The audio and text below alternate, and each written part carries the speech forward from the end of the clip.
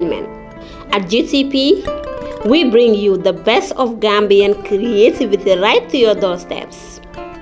Sell your products and services to millions of Gambians and friends of the Gambia via our online radio, TV, and newspaper. Advertise your business and watch your clientele grow like never before. Our content from the Gambia gets the diaspora hooked up to our screen, whilst those in Gambia love what we bring for them from afar. This gives us a unique edge and separates us from the rest. If you want to be heard or seen by the world, contact GTP. We tap, nurture, and promote Gambian talents and businesses. Think promotion, think GTP. For all your event coverages, religious gathering, naming ceremonies, weddings, documentaries, music videos, TV and radio commercial, and more. We also do design and print jobs of all types, logos, business cards, brochures, flyers, t-shirts, coffee mugs, banners, billboards, catalogs, and magazines. We also do lamination and projector rentals. We are the first Gambian non-profit online public broadcasting network with over 300,000 active followers across all social media. Contact GTP on 750-3654, 750-3654 or 794-9214, 794-9214, 404-593-6215 or email us at gambiantalents@gmail.com. GTP, the people's power.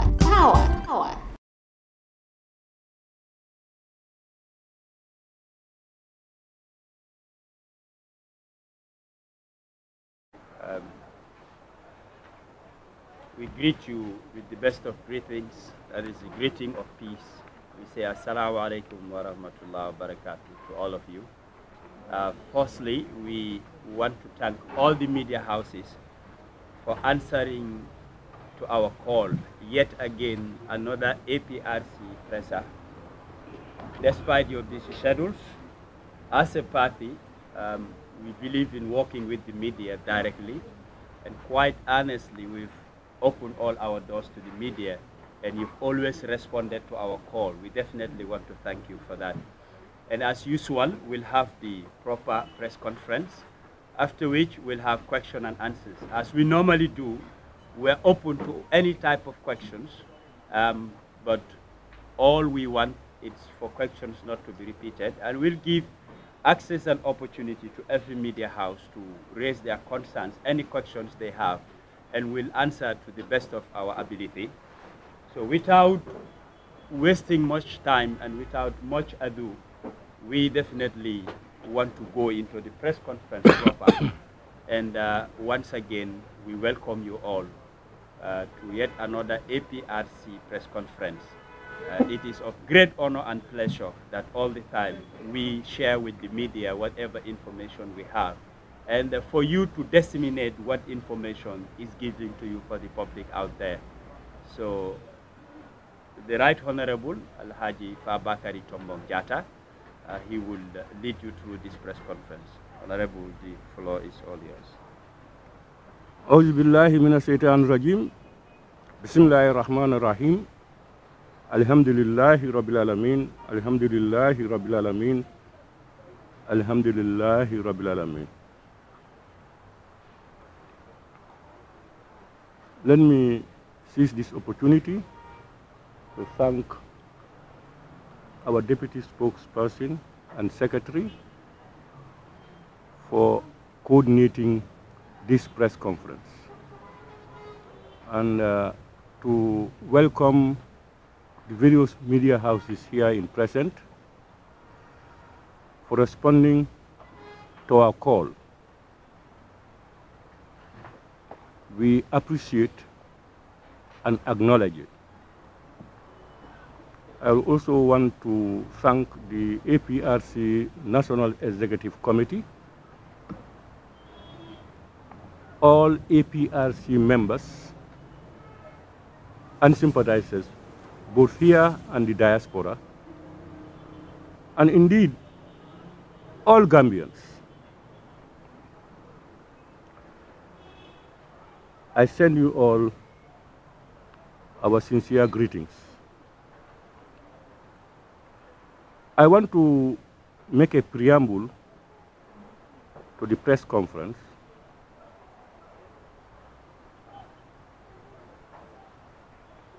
I want to make it abundantly clear that we, the membership of the Alliance for Patriotic Reorientation and Construction, are God-fearing. We believe in Allah subhanahu wa ta'ala. We are true to our conscience. We are disciplined. And we have respect for authority. But make no mistake, we, because of those qualities or those characteristics, we cannot be cowed down by anybody or any force, both here and outside.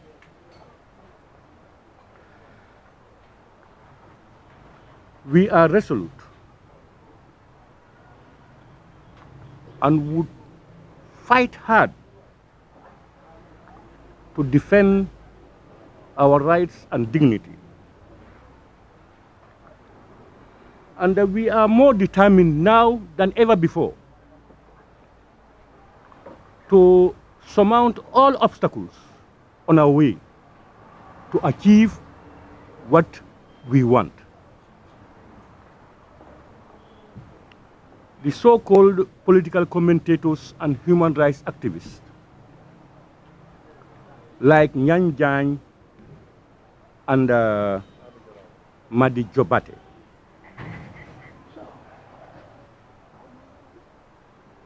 who, for reasons best known to them, will make remarks against ourselves and our leadership and our people and expect no response from anybody.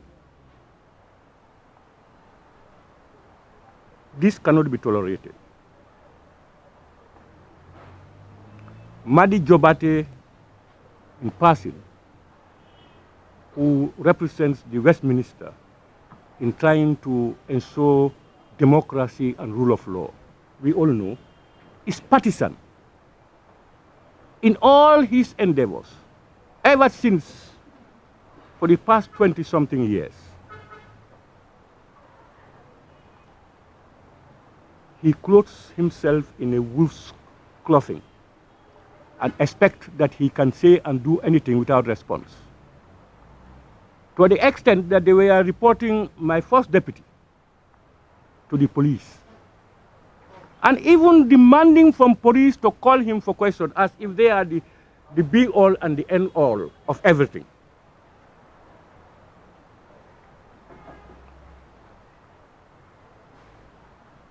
Let nobody take us for granted. Let nobody take our discipline, our respect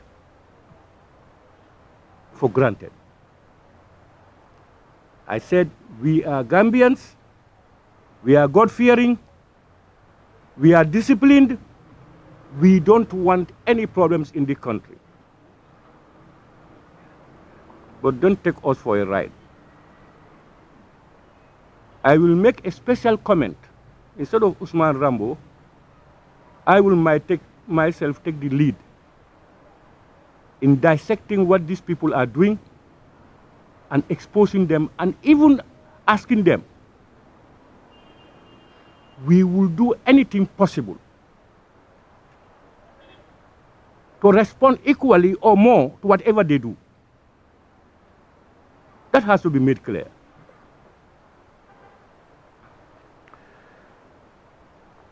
We as a party are dictated by our conscience and the wishes and aspirations of our party members and indeed our beloved country, the Gambia. The focus of today's press conference is the ruling of the Gambia Court of Appeal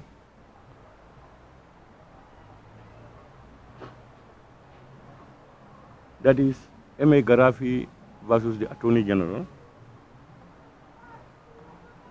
the subsequent response by the Attorney General, and our position so far. That's the focus. That will not limit you from asking any other question that we might have left out. As Dudu said, we don't close down. People may ask any questions they want to ask, and we will do our best to answer all the questions. Now, I want to make a contrast as to what the key ingredients of the judgment versus the response of Attorney General Tambadou versus who is Tambadou. We must look at it from that perspective. To this end, before I go into the details, I want you, the various media houses, to make your judgments and those listening. I would just want to read what Tambadou, his response to the judgment, just some quotes from it. I will go into the judgment and I will now lay out who Tambadou is. He said, meanwhile, consistent with the government's strong commitment to respect for rule of law, all sale of properties flowing from the Ghana Commission recommendations have now been suspended in deference to the ruling of the Court of Appeal until the final pronouncement is made. But he said this. He said, the government notes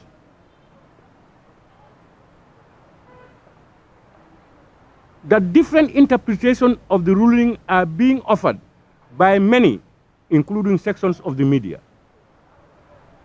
The government wishes to clarify to the general public that the Gambia Court of Appeal did not in any way state that the Ghana Commission recommendations cannot be enforced.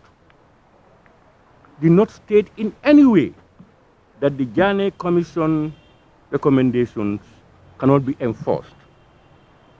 Rather, in a departure from long-established practice in this jurisdiction, the Court of Appeal held that an additional legal step needs to be taken by the executive in order to execute some and not all of the recommendations of the Commission of Inquiry, such as the Ghana Commission. Indeed, the Gambia Court of Appeal has accepted in the said ruling that the position arrived at by the court in this matter is a novel. The government, however, disagrees with this position by the Court of Appeal and intends to further litigate this matter. And he concluded by saying, Tambadou, the new Gambia is committed to the principles of good governance and rapidly gaining recognition around the world as a bastion of democracy and a judicial independence. These are the words of Tambadou. It is the same judgment we all read. Let's make comparisons.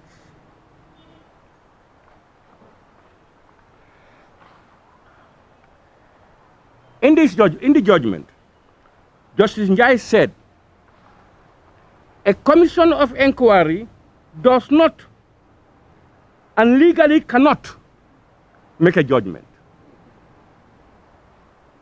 A commission of inquiry does not and legally cannot make a judgment. Very clear words. In other words, he continued, a commission of inquiry cannot legally render a binding decision which may be executed or enforced as it were a judgment or order. Cannot make it a binding decision or enforce it as if it were a judgment, that's a court-given judgment or an order from the court. But Tambadou said the judgment did not say that. Justice Njai further said, the adverse findings and recommendations of the Commission of Inquiry are merely advisory and not conclusive and binding. The adverse recommendations are mere recommendations and not conclusive, neither binding. Justice Njai, in his judgment, weighed against what Tambadou said. He further noted that Commission of Inquiry is part and parcel of the executive and not part of the judiciary, thus not an adjudicating body. Commission of Inquiry is part of the executive. It has nothing to do with the legislature or the judiciary. And therefore, it's only the judiciary that can make judgments that can be enforced and executed, or orders. This is what they are saying. The appeal court quoted and relied on a Supreme Court judgment, Fayal Ghanem versus the Attorney General, with the Chief Justice sitting, that's Hassan B. Jallow, the current Chief Justice. And Justice Hassan Jallow stated that a commission of inquiry is not a law-making body. It has no legislative powers and that does not fall within the legislature. This is before a previous case that this judgment relied on. This was also stated, and this had not been a guidance to Tambadou, Attorney General and Chief Legal Advisor to government. Justice Jallow further said in that judgment that a commission of inquiry is an investigative, fact-finding body which makes findings and recommendations that are subjected to the approval of government. Legal judgments are not subject to approval of the president or the executive. This is Hassan Jallow's judgment in a different case earlier on. Justice Njai of the appeal court said, consequently, my view is that the advised findings or recommendations of a commission of inquiry cannot be executed or enforced. They are not judgments or orders of an adjudicating body. Cannot. This is what he said. But Tambadou, I just read it for you when he said, that's not what the judgment said. I think he's reading another document from Mass. You see, we are at a stage that no one person can fool Gambians. We must recognize that. If mistakes are made, we must accept our mistakes as human beings. But in the execution of our duties, we must put away emotions and sentiments. The government white paper, Njai said about the government white paper, a white paper does not certainly emanate from the Commission of Inquiry. It emanates from government. And it is, as a result, not part of the report of the Commission of Inquiry. It is not legislative. It has no legislative character, and it is certainly not a judgment or order of a court. That's a white paper. Certainly not a judgment or an order of a court. And only the court has those jurisdictions. Justice Njai finally said, if, following the publication of a report of a commission of inquiry, together with any advice findings and recommendations, the executive intends to impose any penalty to any person adversely mentioned, the executive must, quote, the executive must take the requisite court actions, whether civil or criminal, in order to have those penalties enforced. And the recommendations are done. It goes to government, and government wants to act. The judgment is that they cannot do anything. If they want to go further, they should resort to the courts. But Tambadou misled us. I quote him again. The government wishes to clarify that the general public, that the Gambia Court of Appeal did not in any way state that the Ghana Commission recommendations cannot be enforced. Comparisons. I've just read two of them to you. And then he went further to state, Tambadou, that what the commission said is government can go to another level of going to court.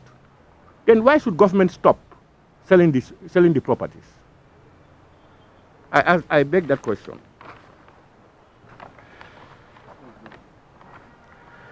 And the Justice Njai finally concluded, just concluding now.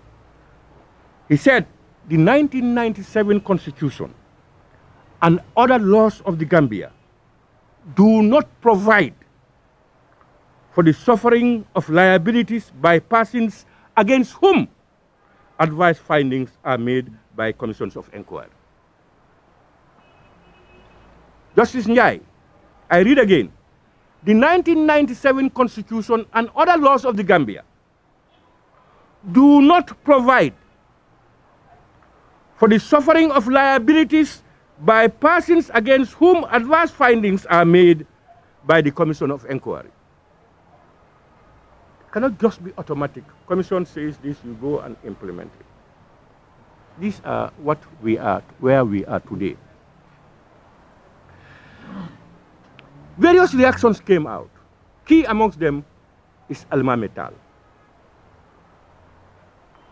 We all know Almame is a lawyer by profession,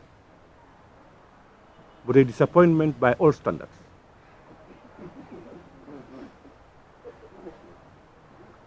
Almame, I quote him, just a portion.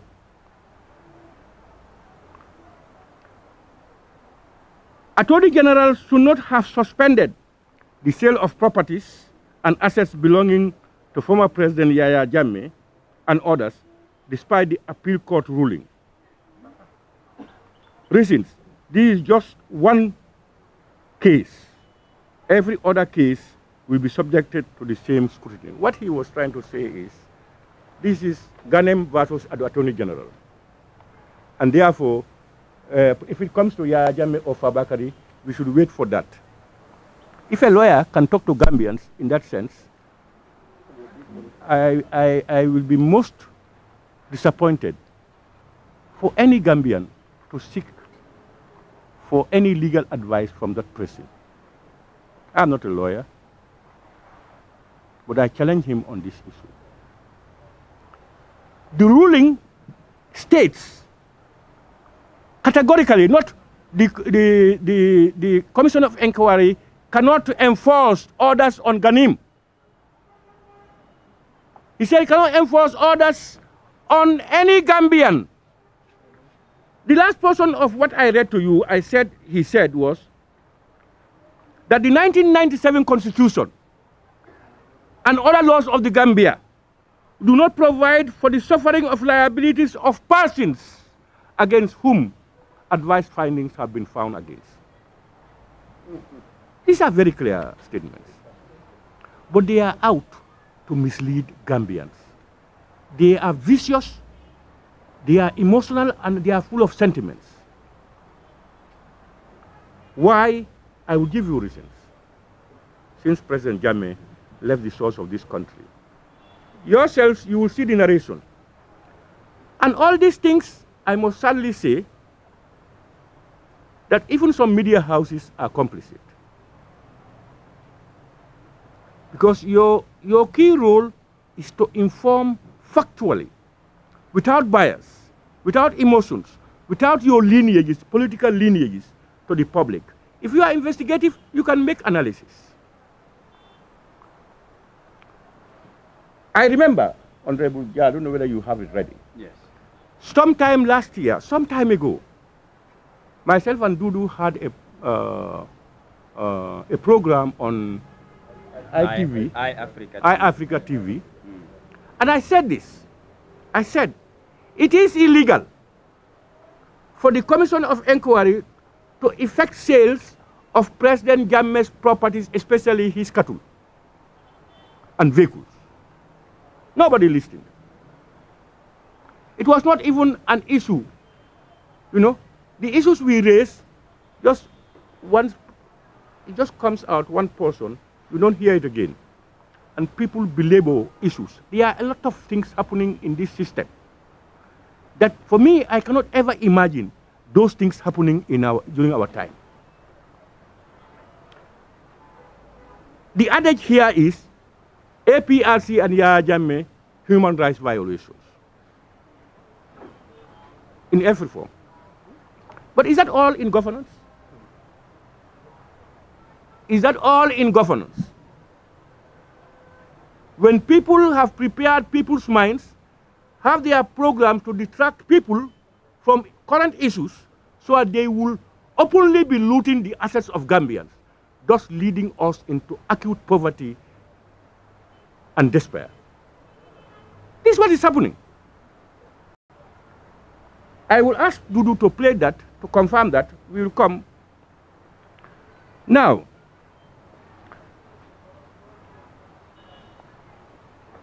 I now ask the question, why were AG, Attorney General Tambadou and his cohorts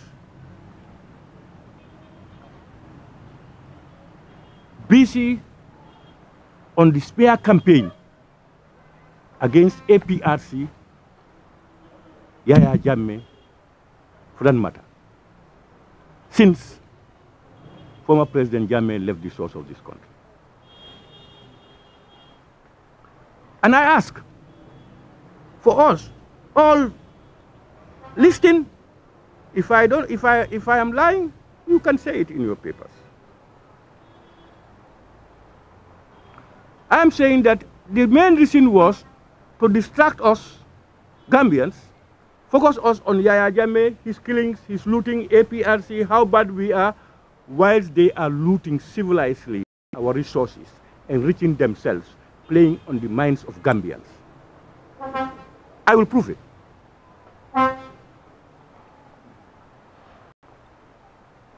We all know that Tambadou professes himself to be a human rights lawyer, a human rights activist, and a gentleman who wants to ensure there is democracy, rule of law.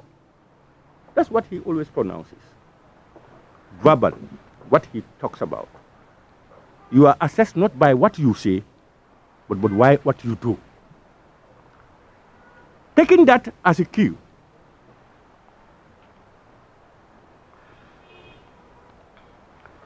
I believe that Attorney General Tambadou is a blot on this coalition Barrow government. Just like if you take white sheet and you dump charcoal or ink on it, it's a blot on it for many reasons. And therefore, he does not have the moral compass. Because of the reasons I will adduce, Tambadou does not have the moral compass to talk about President Jammeh or APRC as to our bad deeds. You cannot be a criminal, more criminal than us, and you want to tell us you are criminals. A thief telling a thief you are a thief. We would not tolerate that. Now, let's focus on that. If you remember, in the Yankuba Baji trial, Tambadou appointed his brother, Sheriff Tambadou, And if you recall, Yankuba Bagi's wife was able to record his brother in their private discussions. That blew out, and Sirif resigned. Honestly, if I were Tambadou, I have the guts to appoint my brother. Honestly, I would resign. Ba stayed put, and he's the champion of rule of law and democracy and human rights. He stayed. People never bothered about that. We are aware the passport scandal. Tambadou is the Attorney General and Minister of Justice, at the same time the chief legal advisor to the executive, basically to President Adama Barrow. We all know the scam, passport scam.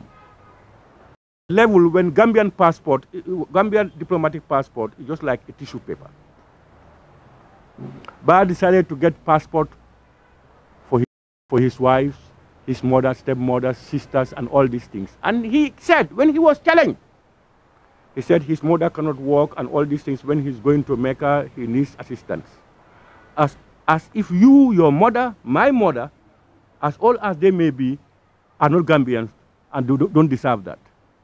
But that aside, the pressure mounted on him, and then he decided to return the passport. He said, in fact, I am not the approving authority. I only applied, and President Adama Barrow approved it. Now shifting responsibility from himself now to Adama Barrow. Tambadou. Who knows best than Tambadou, a legal man, to know how diplomatic pass is issued? Who knows the laws more than that person? Even if President Barrow approves it, he is better positioned to know who and not who to give the passports to. See, we have reached a stage when you are confronted with facts. For us to move forward, we must accept facts and correct the mistakes and move forward. We cannot constantly